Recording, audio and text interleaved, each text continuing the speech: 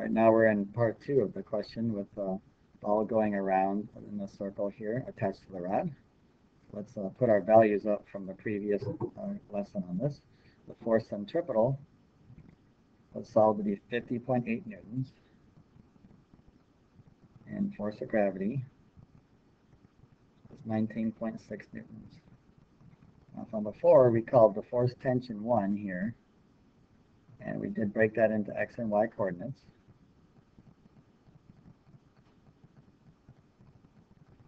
This would be force tension 1x.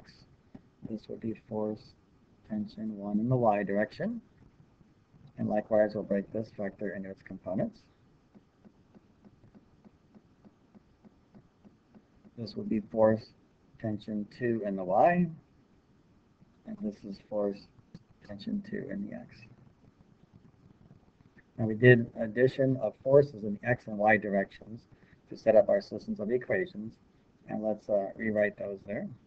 So the sum of the forces in the y direction was equal to 0. That equaled force tension 1 in the y direction minus force tension 2 in the y direction minus the force of gravity. The sum of the forces in the x direction equaled force centripetal. And that equaled force tension 1 in the x plus force tension 2 in the x. Okay, now when you look at our triangle here, our angle is 44 degrees here. Okay, and that makes our angle 44 degrees here in this location, and likewise for this triangle. So the y side of this triangle is the adjacent side to the angle. So we're going to be using cosine of theta to get our y, and then we'll be using the sine of theta to get our x. We're going to plug numbers into these equations and then use a system in order to solve it. So let's get started here.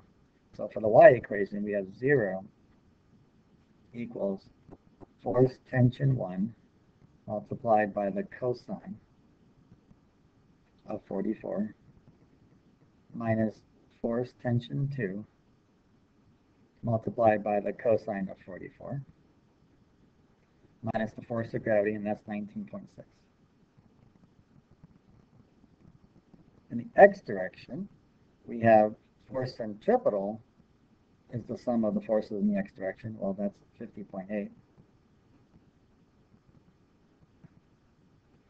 And that's going to equal force tension 1 times the sine of 44 plus force tension 2 times the sine of 44.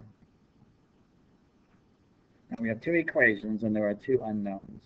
And then we'll use a system of equations in order to find that. Okay. Now, plugging in the sine and cosine values here, you can get values that will actually equal reasonably quickly, so we can solve it. In doing so, when we solve for this expression here, we want to make sure we solve for either force tension 1 or force tension 2 in order to plug into the bottom equation. I'm going to decide to solve for force tension 1. And that will allow us then to plug into the other equation.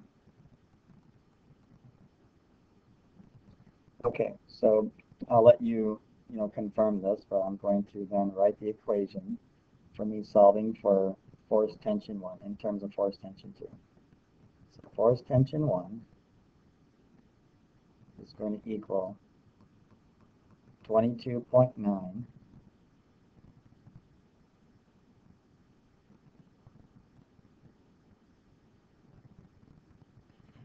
plus 27.3.